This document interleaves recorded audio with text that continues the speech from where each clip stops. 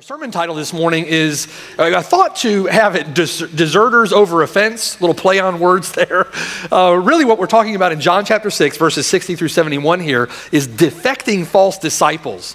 Defecting false disciples. And we're going to see a picture of what a defecting false disciple looks like from John chapter 6 here, verses 60 through 71. Now, this has been a glorious chapter. I just love John chapter 6, and there's just so much content. We could spend so much time here, and there's so much to learn. Has it been a blessing to you guys?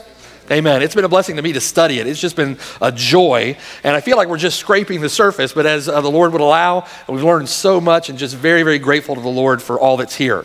This chapter, this great chapter, opened with the Lord Jesus Christ going over the Sea of Galilee, and already a great multitude is following him. In fact, in John chapter 6, verse 1, it says that they followed him because they saw his signs. They followed him because they saw the miracles that he performed. Now think about that up to this point, what the Lord has done. If you're familiar with the Gospels, you've read other sections of Scripture, think about to this point what the Lord has done.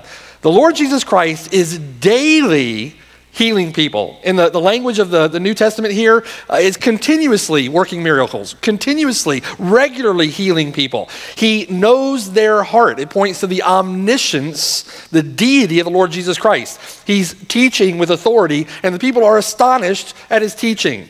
He is forgiving sins. He's clearing out the temple, great act of power in the temple. He claims lordship over the Sabbath. He's commanding unclean spirits. He's controlling the weather, walking on water, reading their minds, right? Feeding the 5,000, raising the dead. It is an almost continuous display of the deity and the power of the Lord Jesus Christ, his omnipotence, his omniscience. By this point, he's told John the Baptist, witness of himself, he's told John the Baptist, the blind see, the lame walk, the lepers are cleansed, the deaf hear, the dead are raised, and the poor have the gospel preached to them. He's had a full ministry already, and it has been astonishing all that the Lord has done. And all of that so far in fulfillment here specifically of Isaiah's Old Testament prophecies about him, but so many prophecies fulfilled about him already. If you're familiar with the Old Testament, you can just count numerous prophecies from Old Testament prophets that have been fulfilled by Christ to this point. Clearly, overwhelmingly prophesying, confirming, affirming that Christ is the promised Messiah, the Son of God, the Word of God having become flesh now and dwelling among them. If you remember, John the Baptist preached, bearing witness of him, saying, "Behold, the Lamb of God who takes away the sin of the world." The Word of God has borne witness of him. His own works bear witness of him. God himself bears witness of him, right? This is my beloved Son in whom I am well pleased. Even to this point, the demons bear witness of him. You are the Christ, the Son of God. So they're cast out. The word has certainly gotten around about him. And to this point, there are thousands of eyewitnesses to his miracles. Thousands that have heard his preaching. There are thousands that have been healed. At one point in Luke chapter 6, verse 17, there were thousands, a great multitude at one time that were healed of their diseases. So word has gotten out from all over Jerusalem, all over Judea. They came from Tyre, they came from Sidon. And to behold those miracles, to hear that teaching, to experience the overwhelming outpouring of divine power demands a response. It demands a response. You can't sit by passively in the face of that great testimony, that great experience, that great power. Of course, there are those that say they believe in him. Of course, you would expect a multitude to be following him. Of course, there would be many who would respond to him in this way. There was already a great multitude following him in Jerusalem. If you remember from John chapter 2, during Passover week, a great multitude followed him. And in chapter 2, verse 23, they believed in his name when they saw the signs which he did. Here in John chapter 6, a great multitude still following the Lord, now next to the Sea of Galilee in Capernaum, and they believed in him so convincingly that they were about to take him by force and make him king. Of course, there would be many who would say, "I'll follow you wherever you go. I'll follow you to my death. Of course, there would be many who would come and would follow him, they say, until the Lord took them home. And according to Matthew chapter 7, verse 22, of course, there would be many who would call upon him, Lord, Lord, and set out to be his disciple, doing works in his name. Now think about it for a moment. What does the Lord Jesus Christ end up saying to the many that call him Lord and profess to follow him? In Matthew chapter 7, verses 21 through 23, the Lord says, not everyone who says to me, Lord, Lord, shall enter the kingdom of heaven, but it's he who does the will of my Father in heaven. Many will say to me in that day, Lord, Lord, have we not prophesied in your name, cast out demons in your name, and done many wonders in your name? And then I will declare to them, Jesus says, I never knew you. Depart from me, you who practice lawlessness. What did the Lord say of the great multitudes that followed him out of Jerusalem that week of Passover? In John chapter 2, verse 23, Jesus said he did not commit himself to them because he knew all men and had no need that anyone should testify of man, for he knew what was in man. He didn't commit himself to them because they were hard-hearted, because they were rebellious. He knew what was in their heart. Although it says there they believed in him, there was something gravely deficient about their so-called faith. There was something tragically missing in their response to him, in their response to who he is and what he's done. Many, think about this, many followed him around on foot in rough terrain for days, often not even considering their own personal needs, and yet there was something eternally lacking in their commitment. How you respond to Christ and how you respond to his word will determine your eternal destiny. Biblical preaching, Christ-like preaching, when the Lord Jesus Christ preached, that biblical preaching will confront you with the necessity of a response. How can you, in the face of the claims of the Lord Jesus Christ, just sit idly by and not respond? It's an absurd thought. Either he's Lord or he's a lunatic. But if he's Lord, then follow him. It demands a response of words, certainly, but also a response of your life. Will you follow the Lord Jesus Christ? What does that look like? Biblical preaching will command repentance, and it won't use the devil's dictionary to define that. Biblical preaching will command faith, and it will demand that your faith produce fruits. Biblical preaching will command you to deny yourself, take up your cross. It'll convey the high cost of discipleship. It will demand that you count all that you have, even your own life, as nothing to gain Christ. Biblical preaching will command obedience. Preaching that doesn't command those things, doesn't demand that response, is not biblical preaching. Biblical preaching will proclaim the glories of heaven without ever neglecting the judgments of hell. How will you respond? Think about it right now. How have you been responding? What does your life look like? How have you responded to the preaching of God's word with your life? So much of what passes today for preaching doesn't even come close to biblical preaching. Falls far, far short. More like self-help, motivational, psychobabble nonsense, right? But not the Lord Jesus Christ. Look at what the Lord says in John chapter 6, verse 53. Most assuredly, Jesus says, unless you eat the flesh of the Son of Man and drink his blood, you have no life in you. Now, that was offensive to them then, and it's offensive now. And it's offensive because it's biblical preaching. It demands a response. It demands a response of your commitment to him, demands a response from your life. Like all biblical preaching, these words demand a response. Those words there, and the rest of his sermon in John chapter 6 in the synagogue at Capernaum that day, got a response. And it's a response here, as it is today, as it was then. The response separates the sheep from the goats. Your response will separate the wheat from the chaff, the lost from the saved. It will separate true disciples from here what we're talking about, defecting false disciples. And we see that first in the response of the false disciple to his words. And we begin with verse 60. First, their response to his word, verse 60.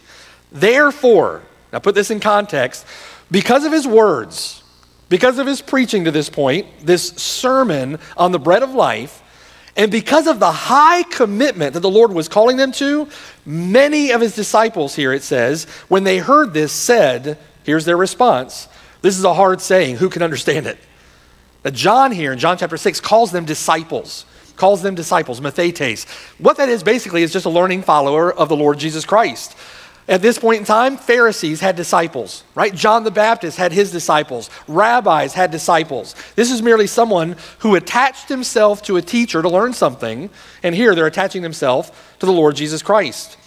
When you consider down in verse 70, if you look there very quickly, because of verse 70, we know that the 11 were true disciples, and they were there. One of them is a devil, we know that.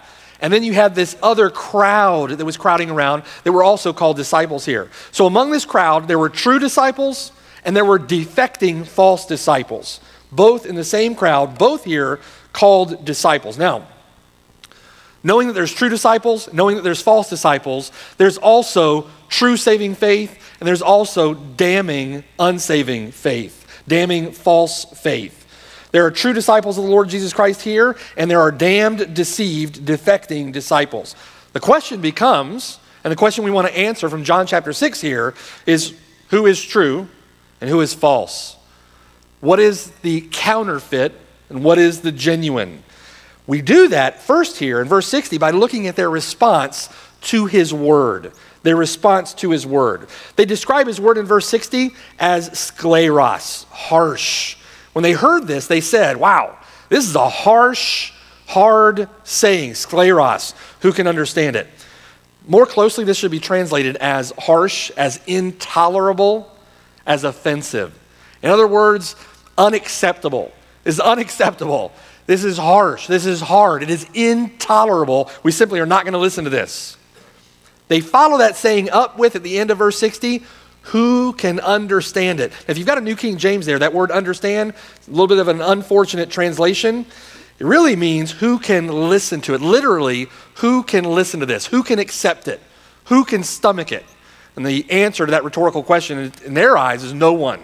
This is unacceptable, simply unacceptable. It's ridiculous. If they're listening, this is an intolerable statement. It's ridiculous. No one is going to believe this. No one is going to accept this, certainly not us.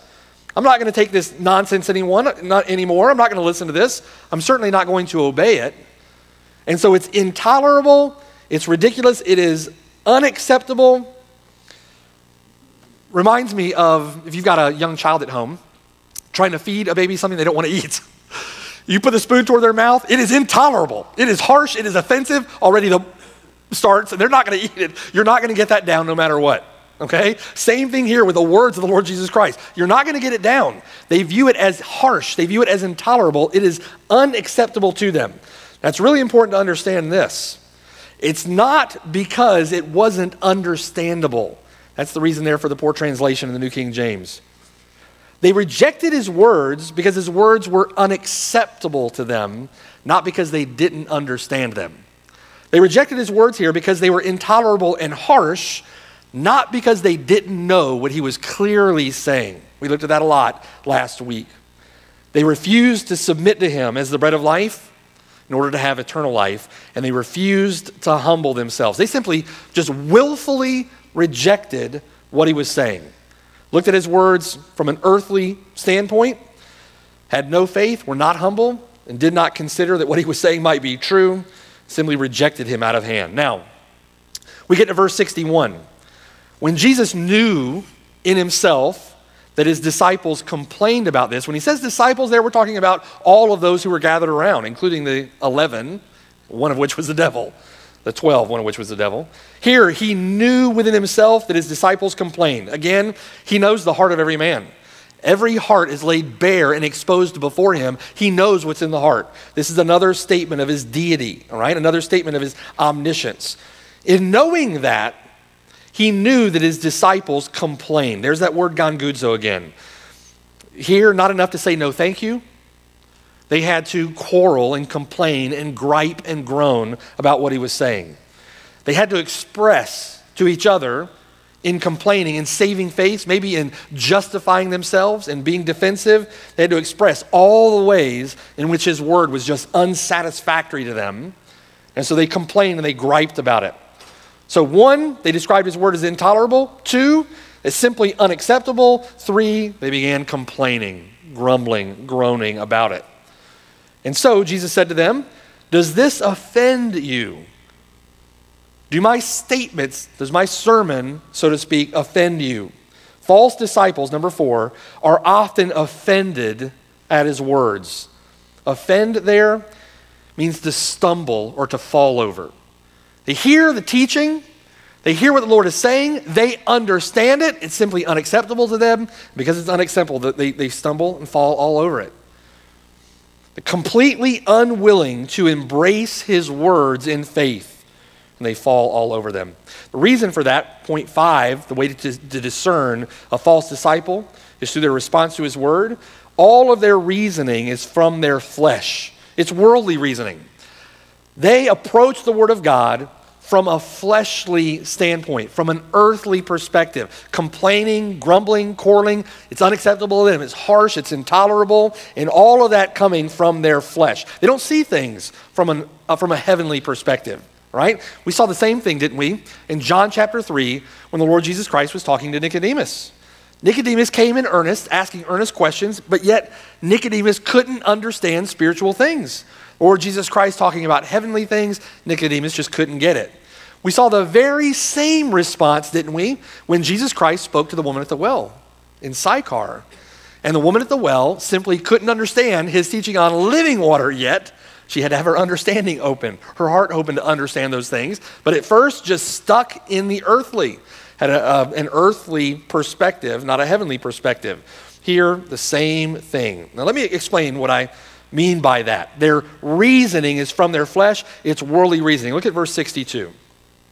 Here's where we get a sense of that. Verse 62 says, the Lord says, what then, if you should see the Son of Man ascend where he was before? What then, if you should see the Son of Man ascend where he was before? In other words, one of the statements that contributed so much to their hostility, that contributed so much to their intolerance for his word, was the statement that Jesus said, I am the living bread which came down from heaven. I'm the living bread which came down from heaven. Knowing their hearts, the Lord knew they took offense at the idea that Jesus Christ, whose father and mother we know, live right over there, Mary and Joseph, right? Who is this guy? Who does he think he is? They took offense at the statement that he made that he's the bread of life that comes down from heaven. So the Lord Jesus Christ takes that very statement and he puts it right back in their face again. They have to contend with it again. What then, if you should see the Son of Man ascend where he was before? In other words, knowing their hearts, Jesus takes that which is giving them the most fits and he forces them to contend with it again. If you don't believe me now, what if you literally saw me go right back up to where I came from? You see how that would have offended them even more. It's sarcastic, but it makes a point. Would you still take offense after that if you saw me ascend to where I was before? Earthly-minded people. Would you believe me then, Jesus says. And once again, he makes a distinction between the heavenly and the earthly there in verse 62. But they're bound up. They're bound up in their earthly thinking. They can't imagine that the Lord Jesus Christ is true to his claim that he came down from heaven. They just don't think past the point that he's this guy that lives over there that they know, and they can't seem to think that the Lord is the Messiah, that he's come down from heaven. And so again, the Lord Jesus Christ makes that claim. They out of hand reject it. So the Lord explains in verse 63. He explains this. It is the Spirit who gives life. The flesh profits nothing. If you take these words literally, these words about eating of my flesh and drinking of my blood, if you take these words literally, the word is useless to you. These words are spirit and they are life. If you reason with this in your own earthly thinking, using human wisdom, this word is useless to you. In other words, stop reasoning from your flesh. The flesh is powerless. The flesh is ignorant. The flesh is unsubmissive. The flesh is argumentative. The flesh is harsh and intolerable. Here, they're responding with prideful carnal hearts that were spiritually dead. Again, not because they didn't understand what he was saying. It's because of the condition of their heart. These are the grumbling dead. They're dead in their trespasses and sins, and they simply are not responding spiritually. Jesus says the words that he speaks are spirit and life. And we're reminded of what Paul says again in 1 Corinthians chapter 2, verse 12. Listen to this. Paul says, now we have received not the spirit of the world, but the Spirit who is from God, listen, in order that we might know the things that have been freely given to us by God. The only way that you understand fully the things freely given by God is when you have the Spirit of God. Without the Spirit of God, you just can't understand. Just not going to get it. You're going to find his words unacceptable. You're not going to follow. You're going to fall away. We've been given the Spirit of God so that we might understand. He goes on in verse 13. These things we also speak, not in words which man's wisdom teaches, but which the Holy Spirit teaches, comparing spiritual things, not with earthly, but comparing spiritual things with spiritual. But here again, the natural man in verse 14 does not receive the things of the Spirit of God, for they are foolishness to him, nor can he know them. He's simply unable to know them. There's an inability there. He can't know them because they are only spiritually discerned. So as we look here, again, defecting false disciples revealed in their response to the Lord's words. 5 ways in which we saw that. 1, they view his word as harsh and intolerable. 2, simply unacceptable. They refuse to listen. 3, they grumble and complain and murmur about it, revealing the condition of their heart. 4, they're offended by it. They fall over it. They stumble over it because it's offensive to them. Completely unacceptable, right? And number 5, they reason from their flesh. They simply cannot understand spiritual things. With that, you look at a false disciple. A false disciple cannot separate the words of the Lord Jesus Christ from Jesus Christ himself. So when a false disciple rejects the word of the Lord, he not only rejects the words of the Lord, he rejects the Lord himself. This is the Lord of glory who preaches this truth. You cannot separate the two. So when they reject his words, it is an unashamed, unabashed rejection of the Lord as well. They respond here in such a way that prompts Jesus Christ to say in verse 64, there are some of you here who do not believe. So among the disciples, quote unquote, there are many, we know that from verse 70, there are many who don't believe. Among the disciples, there are false disciples who don't believe. Now this response we have to contend with from Scripture is not unusual. It wasn't unusual in the first century, and it certainly isn't unusual today. We live in a country where 85% of the people in our country claim to be Christians. You understand that? 85% of the people claim to be Christians. They claim this is a Christian nation. And yet, when we go out witnessing, it appears that 85% of the people we talk to are these false, defecting disciples. They're not genuine disciples of the Lord Jesus Christ. Now listen, just like these false disciples in the first century, most people don't realize it. Most people wouldn't admit to it, but the only reason they follow Christ is not for who he is and what he's done, but because of what they could get out of the deal. The only reason they would follow him around the sea, walk through rough terrain over days, not being concerned with their own well-being, is for what they can get. He was simply a dinner and a show. They just want heaven today. False disciples, they're not thinking about the Lord Jesus Christ. They don't desire him as their treasure. They simply want a get out of hell free card. Well, of course I want heaven. So I'll say this little prayer. I'll do this little religious ritual. I'll go through the motions. I'll show up at a church every once in a while and I'll get heaven. Simply not the way that it works. They want heaven. They just don't care if Christ is there or not when they get there. They want forgiveness, but they don't see themselves the way the Bible describes them. They don't see themselves as bad. They don't see themselves really in need of forgiveness. It's just a religious ritual they go through. That's what I'm supposed to do. I'm a sinner. God's a savior. I just ask for forgiveness. That's all that's necessary. They want to continue in their sin with no genuine repentance. If you witness to them, if you preach the gospel to them and tell them that they are a rebellious enemy of God because of their wicked works, if you tell them that, if you tell them that they must be willing to give up everything to follow Christ, If you tell them that they can't be a drunkard and a Christian, there's no such thing as a drunkard Christian. If you tell them they cannot be in a sexual relationship outside of marriage and call themselves a Christian, there is no such thing.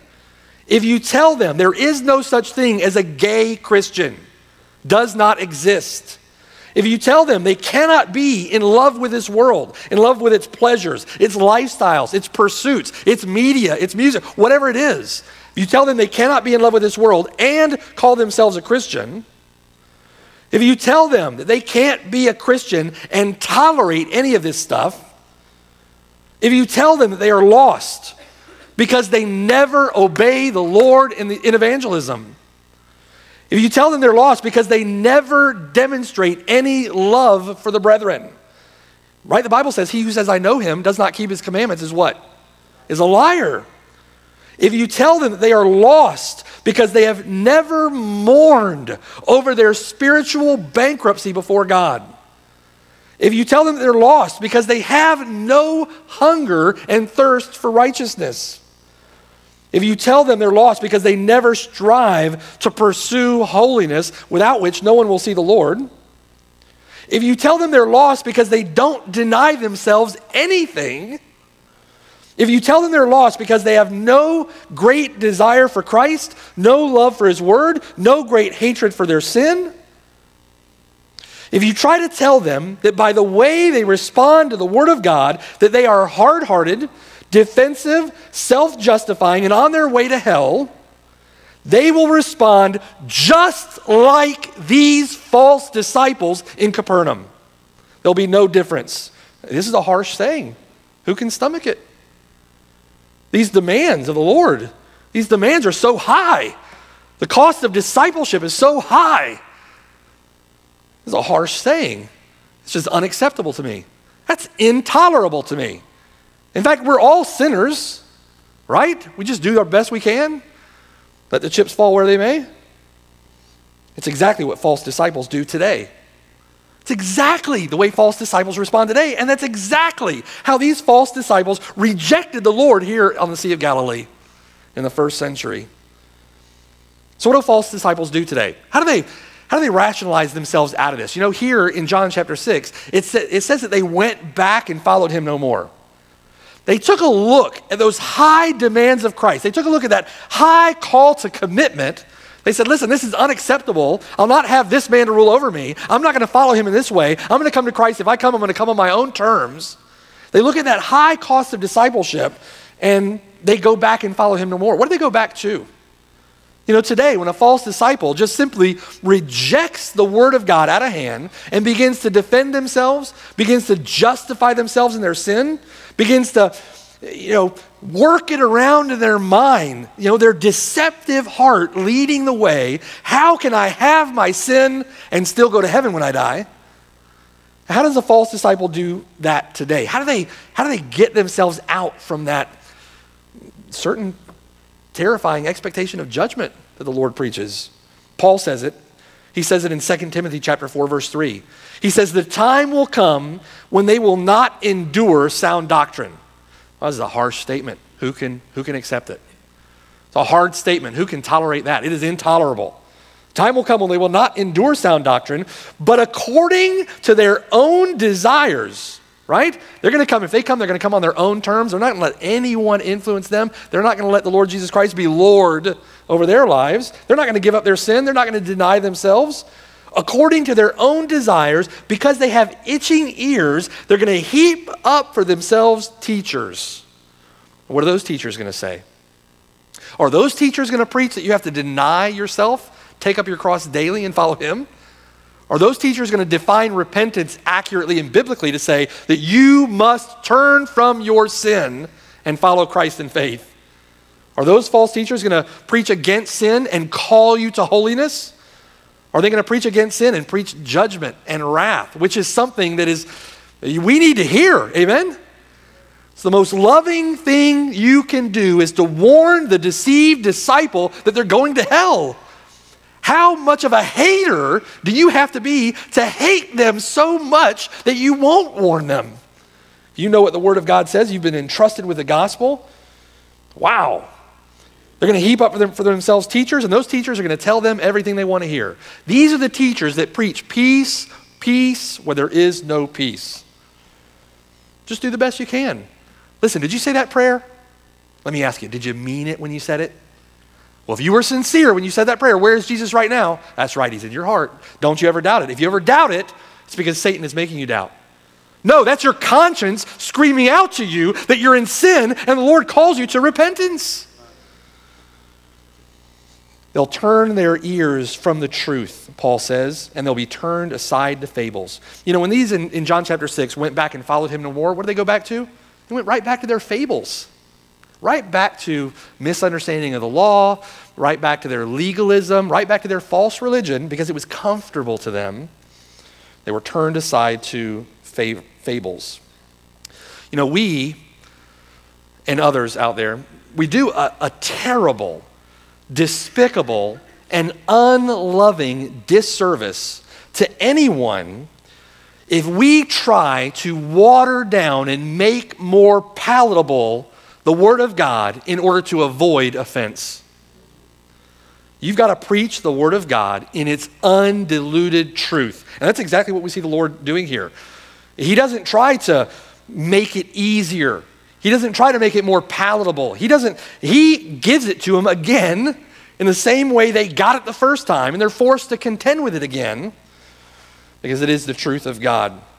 The most unloving thing you can do is to try to peddle a lie on the back of God's word. It's despicable. You just have to preach the truth. False, defecting disciples are going to respond how they're going to respond. We'll see why in a moment. Our responsibility is faithfulness to God's word, and you let God take care of the results, right? Jesus said in John chapter 8, verse 31, that if you abide in my word, not if you reject my word, not if you turn away from my word, not if you find my word intolerable. Jesus said, if you abide in my word, you are my disciples indeed. If the words of Jesus Christ are grasped rightly as spirit and life, then rather than rejecting and ignoring him and rebelling against him, true disciples will worship him and see him as their supreme treasure, long to be with him, honor him with their repentance, honor him with their faith, their commitment, their obedience, and the Bible says they will have everlasting life. How do true disciples respond to the Lord's word? Jeremiah said this in chapter 15, verse 16. He said, your words, God, were found and I ate them. And your word was to me the joy and rejoicing of my heart, for I am called by your name, O Lord God of hosts. How many Christians would say amen to that? If it's God's word, the joy and rejoicing of your heart, you long to obey it, you long to honor the Lord in it. Is it your meditation day and night? There are true disciples here, and there are false disciples. And we understand false disciples by the way that they respond to the Word of God. Now let me give you next the reasons for that response. There are reasons that they respond in that way, and the Lord explains those beginning in verse 64. The reasons for their response. Jesus says, but there are some of you who do not believe. There are some of you who do not believe. For Jesus knew from the beginning who they were who did not believe and who would betray him. So now, the original faith, quote unquote, so to speak, the original belief that caused many that day in the crowd to get up off the couch and get out and follow Christ, right? They heard his teaching, they saw his miracles, and so that faith, so to speak, that belief that caused them to follow in that way has now been shipwrecked.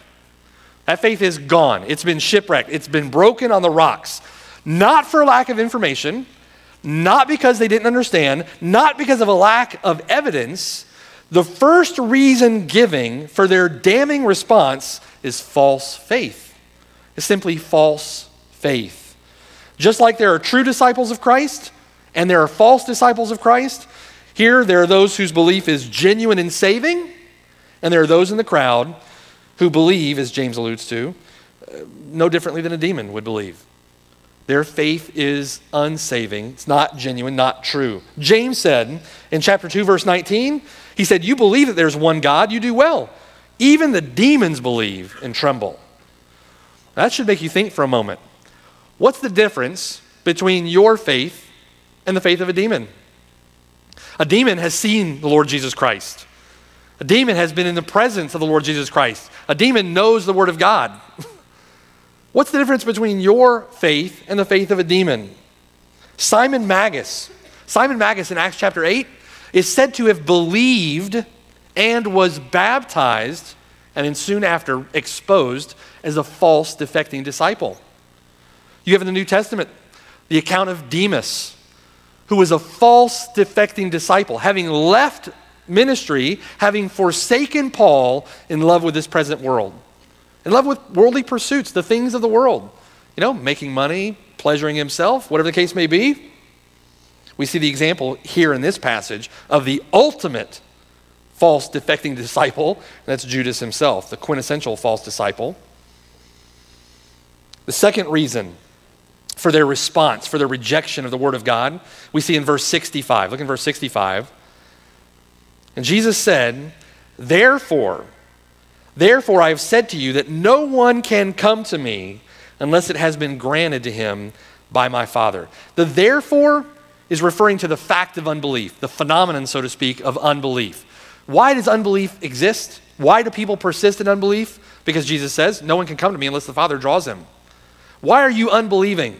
Because you can't come to the Father can't come to the Son unless the Father draws you. You see? The therefore means that it's not been given to them to believe. That's the second reason for why they respond to God's word in the way that they do. There are those who will not believe. The reason? It's not been given to them to believe. Jesus, being omniscient and knowing from the beginning who did not believe, and knowing that is because they are dead in sin, hard-hearted, and earthly minded, he here in verse 65 reaffirms a truth that we already looked at in verse 44. No one can. No one is able. They don't have the power. They don't have the ability. No one can come to Christ unless it has been granted, unless it's been given by the Father. Salvation, from start to finish, is completely and entirely a gift from God. That's what the Bible means when it teaches grace alone. Grace, it has to be. It has to be grace alone because man in his flesh is unable to come to Christ. They are dead in their trespasses. But it's not saying only here that man is unwilling. That's certainly true. Man is unwilling in their flesh to come to Christ. It says here that unless God grants it, no man can come. No man is able to come. James, again, says that of God's own will, he brought us forth by the word of truth. Of God's own will. Not by the will of man, not by the exertion of man, not by the wisdom of man, not by the might of man, but of God's own will. Not by the decision of man, right? But of God's own will. That means that even the faith by which we believe unto righteousness, even that faith is a gift from God. Therefore, it must be granted. It must be given to dead sinners. It must be given by the Father to dead sinners that they can come to Christ in faith. When you believe, it doesn't happen because of your power. It doesn't happen because of your wisdom, your understanding, or your strength.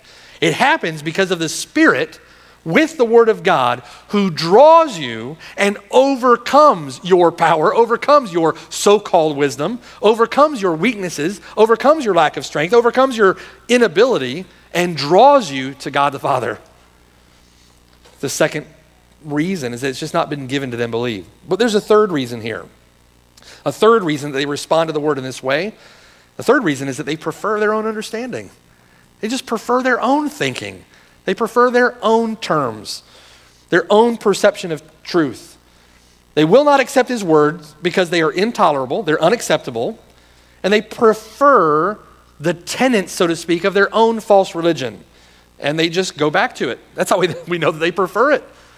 They're going to reject Christ. They're just going to go back to what they believed before. Verse 66 says, from that time, the time of that sermon, and the Lord revealing those truths to them, From that time, many of his disciples just went back and walked with him no more. You know, hey, we gave it a try. We listened for a while. We took it into consideration. You know, I thought about it a little bit. But listen, not what I expected, certainly not what I wanted, so I'm heading back. Who's coming with me, right? Got a horde going with them. John would later say in 1 John chapter 2, verse 19, the author of our gospel here, and I think, 1 John chapter 2, verse 19, John says, they went out from us because they were not of us. For if they had been of us, they would have continued with us. But they went out in order that they might be made manifest that none of them were of us. We seen that before? Yeah, sadly so. It's sadly so. They went out from us because they were not of us. The reason they went out, given here in 1 John chapter 2, verse 19, is that it might be made manifest, that it might be demonstrated, clearly demonstrated, a clear distinction between true disciples and false defecting disciples. They went out so that it could be clear they weren't of us. They were never of us. Ultimately, it's because they rejected his word. They rejected his word. Faith comes by hearing, hearing by the word of God. If you reject that word, you're rejecting faith in Christ. You're rejecting Christ. You can't be saved. There are many that would profess to follow Christ. Here, at the synagogue in Capernaum, today, our day and age, we see people that profess Christ all the time, and yet they go out from us. That's because they are not of us. They're false, defecting disciples. That's what we see here, these disciples just defecting. So how are you going to respond to the Word of God? How will you respond to the Word of God? Look with me quickly for an example of this in Matthew chapter 13. Matthew chapter 13. You know, if you've been with us any length of time, this is a very familiar passage to us. And many are somewhat unfamiliar with it, but it bears repeating and bears a regular look because it's just so informative, and it gives us good ground on which to examine our own response to the Word of God. Matthew chapter 13, beginning in verse 3, this is the parable of the sower. The parable of the sower. Listen to the parable. Verse 3. Then he spoke many things to them in parables, saying, Behold, a sower went out to sow. And as he sowed, some seed fell by the wayside, and the birds came and devoured them. Some fell on stony places where they did not have much earth, and they immediately sprang up because they had no depth of earth. But when the sun was up, they were scorched, and because they had no root, they withered away. And some fell among thorns, and the thorns sprang up and choked them. But others fell on good ground and yielded a crop, some 100-fold, some 60, some 30. He who has ears to hear, let him hear. One of the distinctions between true saving faith and false defecting faith, is a lack of fruitfulness. A lack of fruitfulness. Consider that in the Lord's explanation of the parable beginning in verse 18. Look at verse 18.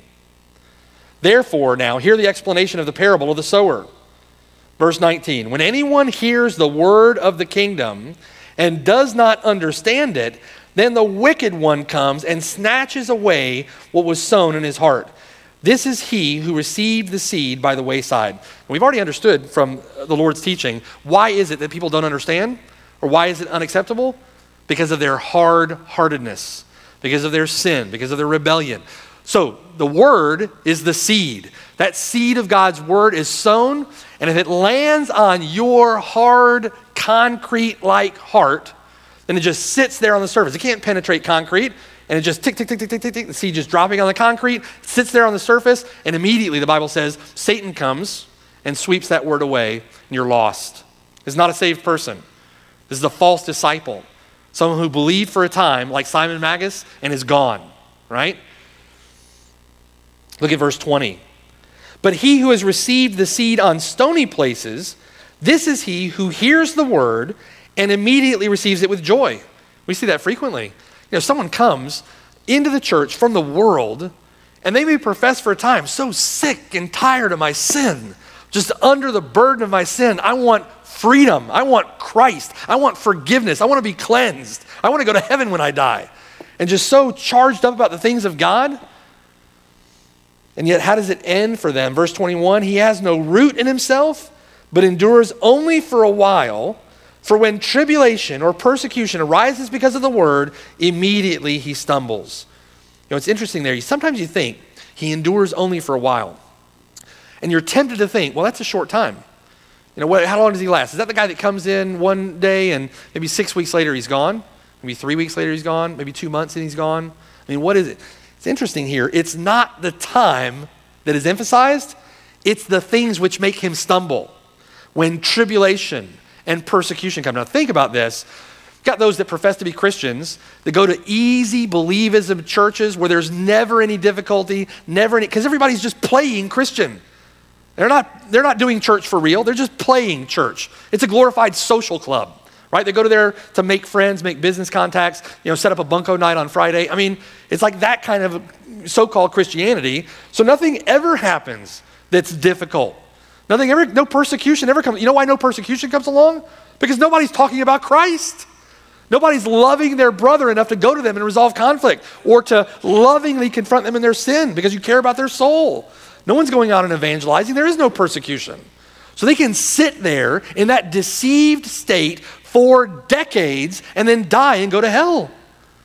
When you come to a biblical, godly church where people love their brother enough to get involved in their life, then there's going to be tribulation. There's going to be some difficulty. There's going to be some adversity. And the Lord will see to it because we are sanctified in the soil of our adversity.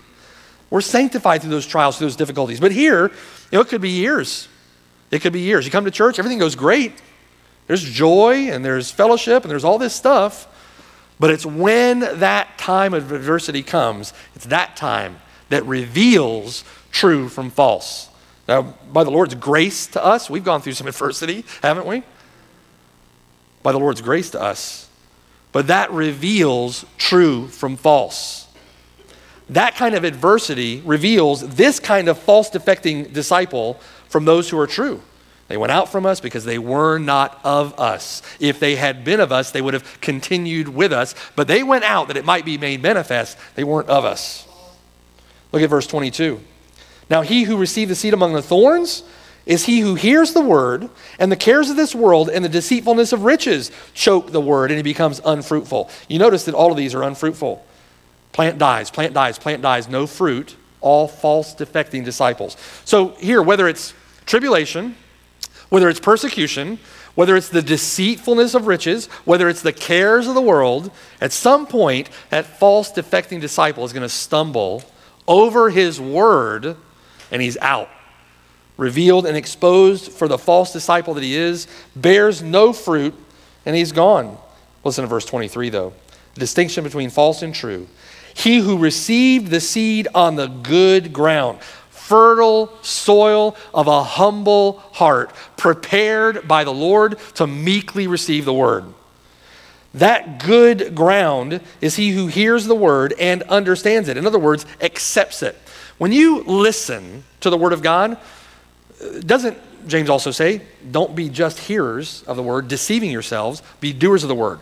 So he who listens, it's not, to biblically listen, it's not in one ear, out the other. You respond with obedience. You respond with following, obeying the word of God, living for the Lord, right?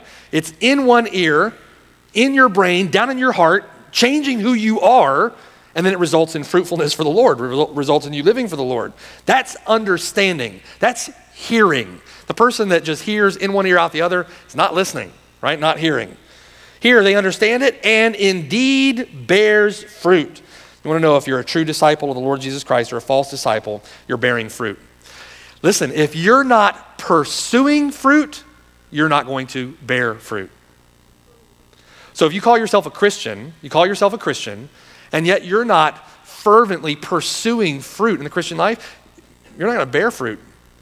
You need to be in God's word, devouring God's word, devoted to God's word, learning God's word, so that the word of God with the Spirit of God will produce fruit in your life, fruits of the Spirit. You need to be out evangelizing so that you can produce fruits. You need to be loving the brothers so that you can produce fruit.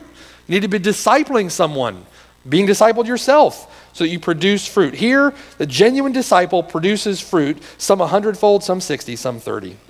This is a glorious truth of Scripture, a great way to tell if you're a disciple. Be zealous in pursuing fruits, all right? Lastly, on your notes, back in John chapter 6, all of this, right? We see the response that a false disciple has to the Word of God. And that response outlined in several ways. We see the reasons for that response. The Lord exposes their heart and gives us the reasons why they respond the way they do. And next, I want you to see their response, the response of the defecting false disciple. I want you to see that response revealed in contrast. Revealed in contrast now against how true disciples respond to the Word of God. Look at verse 67. Then Jesus said to the 12, "Do you also want to go away?" I remember as a new Christian, when I first looked at this passage, my heart was broken.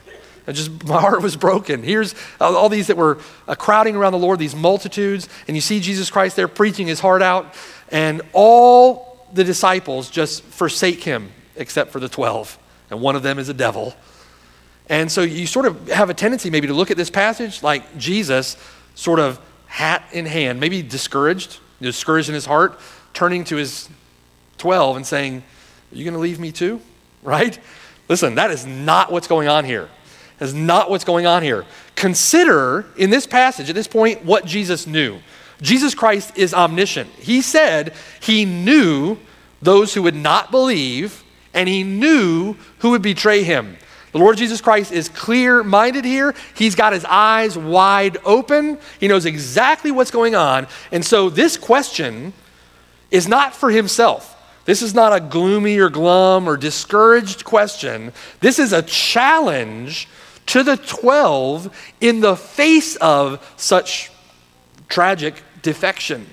This is a challenge to them. So he turns to them and says, listen, all of this has happened. You see all these people turning around and leave. He turns to the 12 and says, surely you're not going to leave also, are you? That's sort of the mindset or the challenge to his disciples.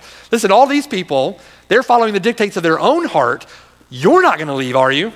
In other words, consider your actions here. Consider what your response will be. You say that you're disciples of me. You're my disciples. Surely you're not going to respond the way they're responding, are you?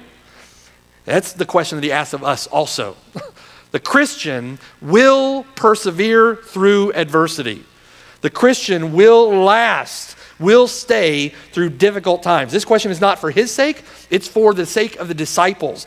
What are you going to do in the face of this defection? What are you going to do in the face of such faithlessness? What are you going to do, Christian? What are you going to do in the face of such hostility? What are you going to do when you're preaching the gospel? You've commanded to preach the gospel and everyone turns away from you. What are you going to do, Christian? What are you going to do when you hit the road going door to door and you get 50 doors slammed in your face before you have one conversation? Are you going to give up? Are you going to turn away? Are you going to go back, do things the way you want to do, go back to the life you had before? How are you going to respond in the face of such faithlessness? In other words, this is a challenge to you and I. Are you going to let this shake you? Are you going to just go along with the crowd?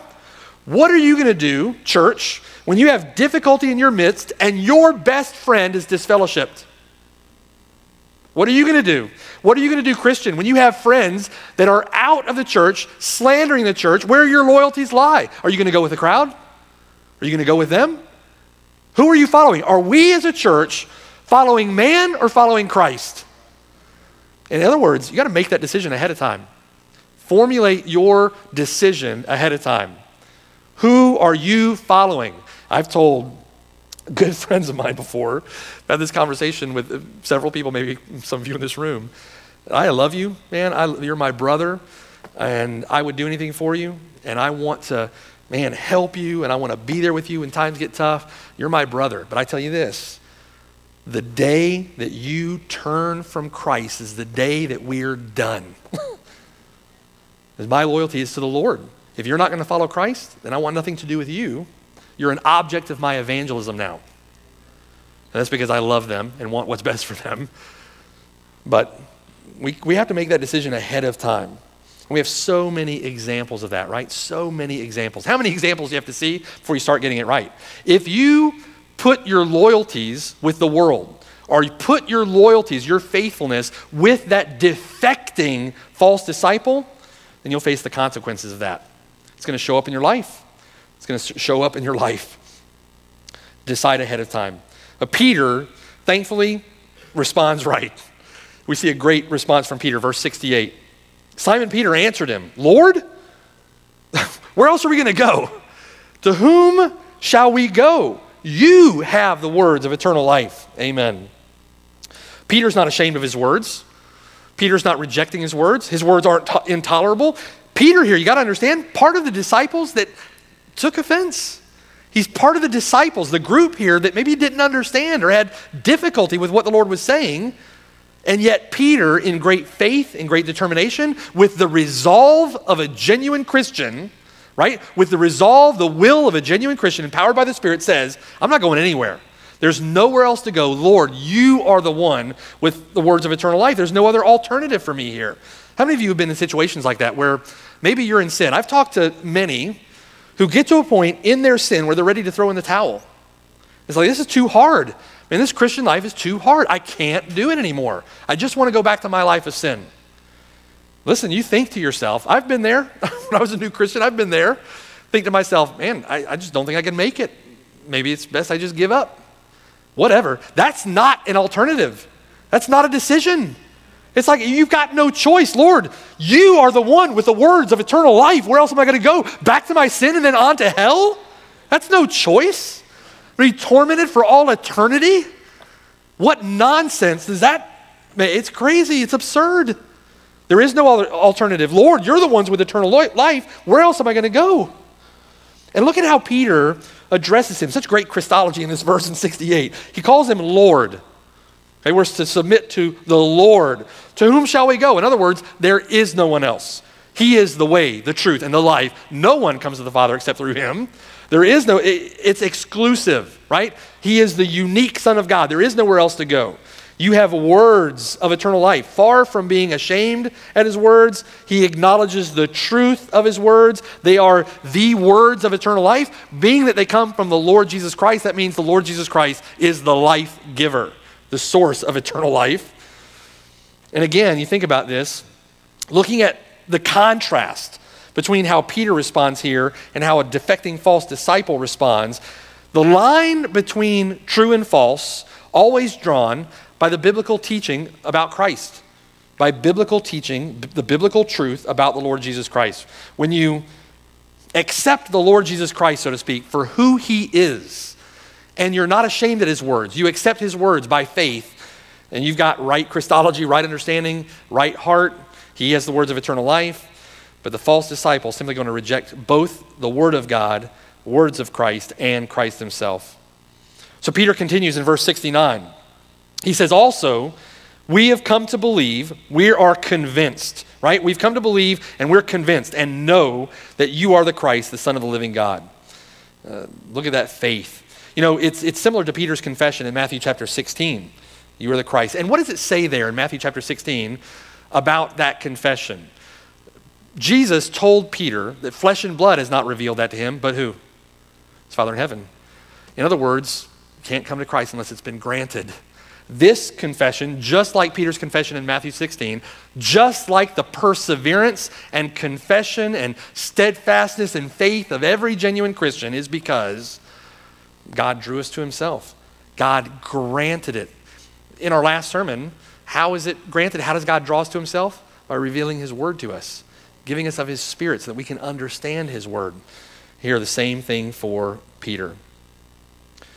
How do we know that it's been granted to them here? Verse 70, Jesus answered and said, did I not choose you?